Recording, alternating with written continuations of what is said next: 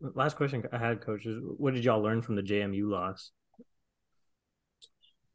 Now we're right there, right? There was some execution errors there at the end, communication execution errors at the end.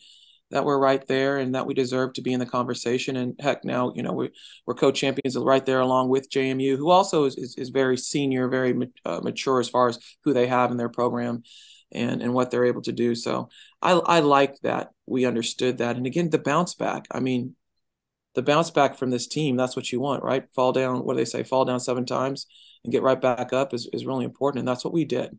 We did that against Troy. As a matter of fact, the coaching staff pointed this out. We've taken some hard losses and we come back that next game and we've been refocused. And that's a sign of maturity and understanding and getting better. So I think there's a lesson learned and there's an understanding. There's an understanding, though, playing every single game in this conference that everyone has a target on their back. You can't take a break. And if you want to find your way to the tournament and go deep in the tournament, you're going to have to bring your entire bag, right? And be able to I, use it.